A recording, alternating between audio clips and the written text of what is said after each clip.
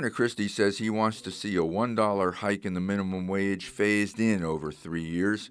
His conditional veto message says that is the responsible way to raise the minimum wage to $8.25, not all at once.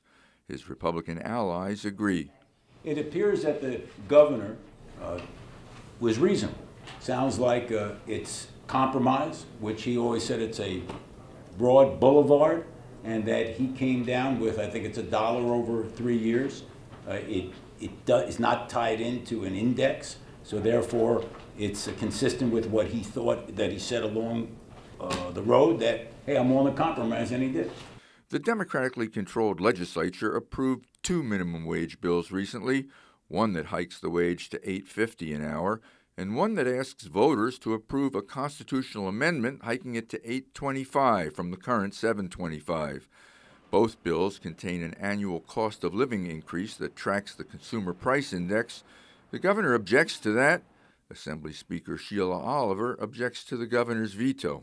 I think that to propose a 25 cents increase immediately with a 50 cents and then 25 cents, it would take people who earn the minimum wage 3 years to earn $1 increase in their pay. That is unacceptable given the realities of the cost of living in New Jersey. What happens now is that Oliver and Senate President Steve Sweeney will ask their members to approve a ballot referendum on the issue again. A simple majority 2 years running puts a question up for voter approval and bypasses the governor.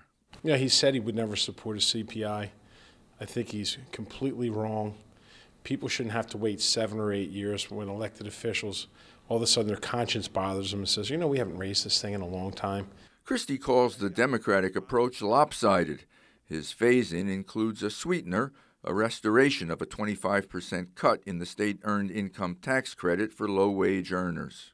The governor needs to restore the earned income tax credit irregardless of a conversation about minimum wage. What I say is he's full of it because he must not care about the working poor. He's going to offer him a quarter.